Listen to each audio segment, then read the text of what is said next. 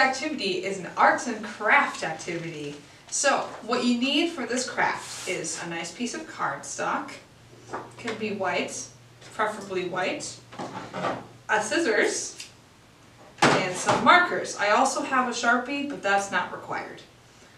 Alright, so your first task is to make a nice big heart on your paper.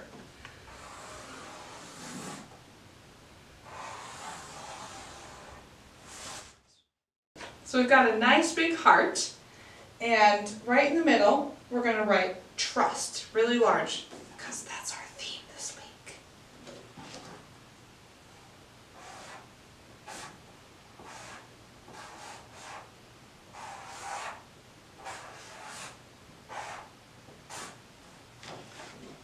Look at that! We are now all set for the next task, which is to make it look really pretty with your amazingly colorful markers. Here we go.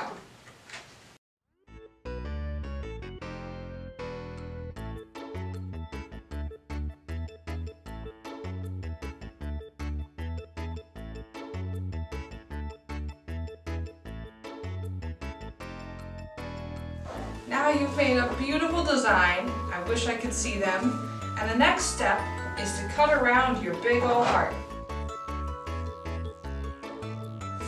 Great! Look at that! Now, the next step is to cut it apart into little bits, kind of like a puzzle. And you might be thinking, like I am, this is so pretty, I don't want to cut it apart. But don't worry, we'll put it back together again. Here we go. Cool! I cut mine into 4 pieces. There's this piece, and then 2 others. And now we're going to put it together just like a puzzle. Alright, let's see if I can do this. Okay.